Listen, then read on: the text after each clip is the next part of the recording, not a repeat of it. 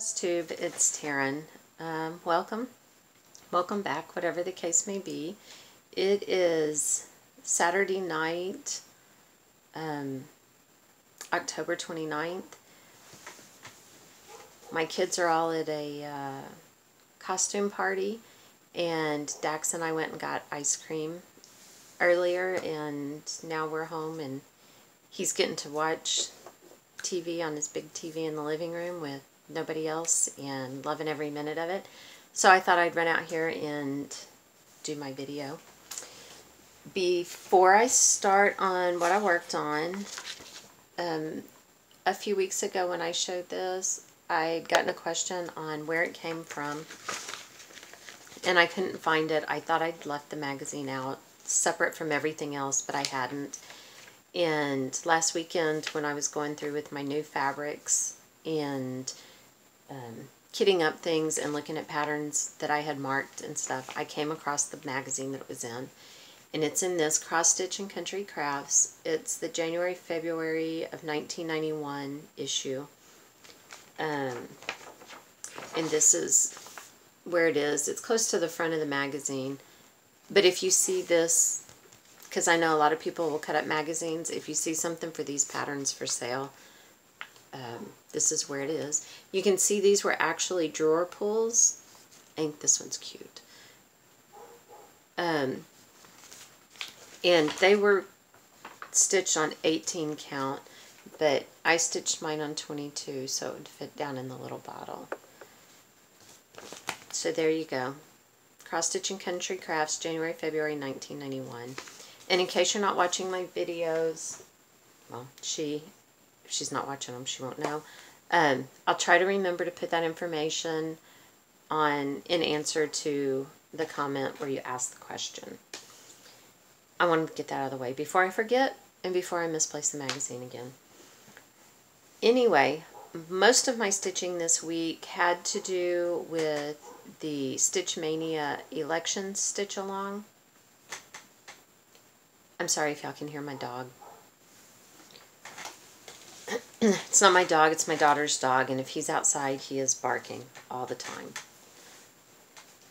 Anyway, it started on October 25th, and the first day was Red States, and you were supposed to stitch on something with red in it, and I stitched on my Snails in Love. And look, I've got all the cross stitching done. It's all back stitch now. I'm so excited. Finally feel like I'm getting close. And like I've been saying for, I don't know, 5, 10, 20 weeks, I hope I can get this one finished. I had these 3 little squares right there. Those 3 little X's, and I was out of red thread. I dropped the red thread that came with the kits somewhere, and I can't find it anywhere. The cats probably ran off with it, if I had to guess. So I had to dig through my Ort bag and find a piece that was long enough to get those 3 squares in. But I did, and I'm loving the way it's looking with the back stitch in it. So I can't wait.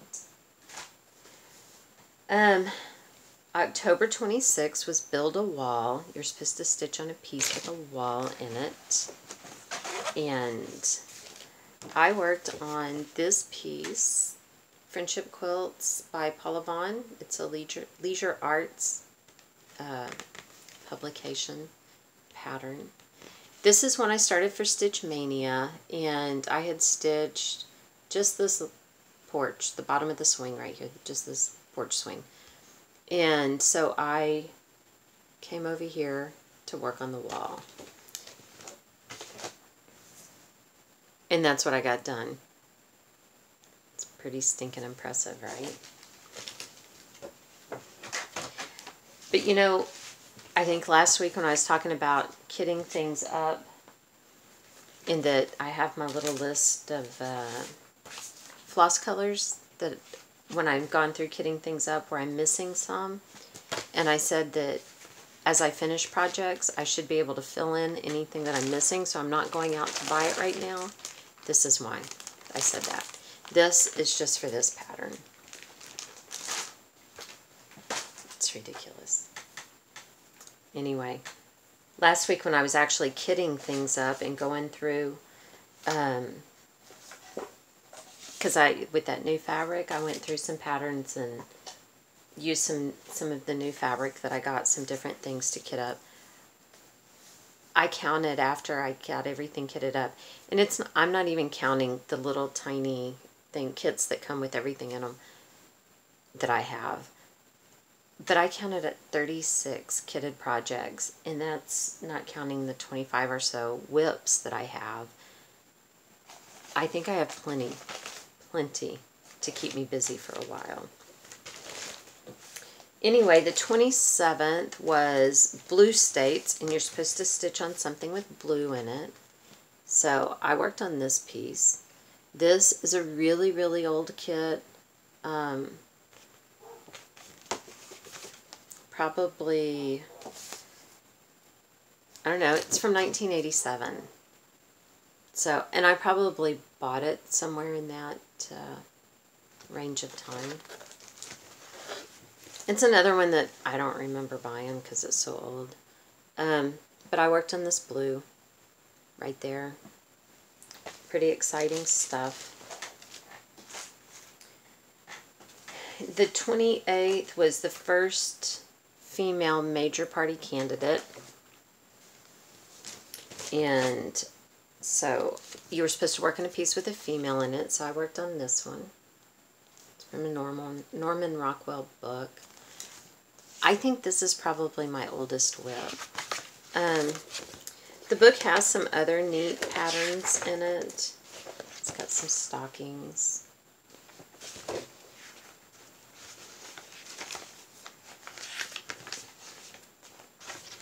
It's got this piece. But this is another one that is so old, I don't remember when I started it or anything like that. And I don't know why I quit working on it, because look how far I am. That's just ridiculous. Anyway, I worked on her. It's a 4-page pattern, and this right here, the pages meet in the middle. So this right here is really all I've got done, this last page. That's all I've got left. And into outline. I've done a little bit of the back stitching, but mostly not. So anyway, I worked on her for my lady, my woman. And I have not worked on today's yet. Today is Purple States, stitch on something with purple in it. That was hard. I don't have much stuff with purple. The only thing I worked on this week outside of those things was this cat. I can't show you the picture. It's a daily cross stitch one, so I only have the pattern. But basically I got the leg finished. That really is what it amounts to. I dare say it's not going to be ready for Halloween. But that's about it. That's all I've gotten done. I am doing the Stitch from Stash next year. And it runs January through June. I'm really going to try to do it all year. See if I can't do that, make that happen. But Stephanie added an event in the group for people, because a lot of people were going and buying a lot, overspending and everything right now, trying to prepare. So she added an event for November and December for people who wanted to go ahead and start now. And so I signed up with that.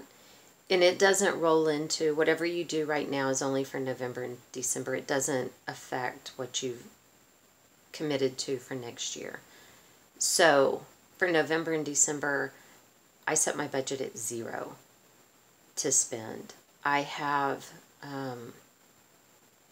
like I said, 36 kitted projects and 25 whips that I need to get taken care of. And if I desperately need something, I have My parents gave me a $50 gift card to Hobby Lobby for my birthday. So that doesn't count because you're not spending your own money. So I could go get something if I actually needed it. But even then, I'm going to try not to. I've already committed to that. And then it occurred to me that at the end of November, beginning of December, Dax and I go to Las Vegas. We go do continuing education classes. And we're in Las Vegas for like 10 days. And there's a huge store in Las Vegas I should go to. But I've already committed to spending zero money. So I guess he's safe. I won't have to beg and guilt him into taking me because I've committed not to spend any money. I wish I would think ahead. I wish I would think ahead.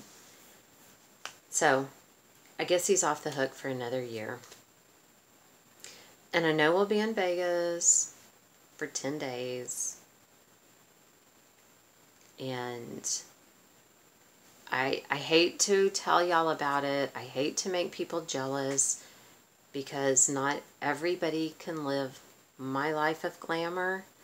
For 7 full days, from 8 in the morning till 4:30 in the afternoon, we will be sitting in accounting classes all day, every day, Sunday through Saturday.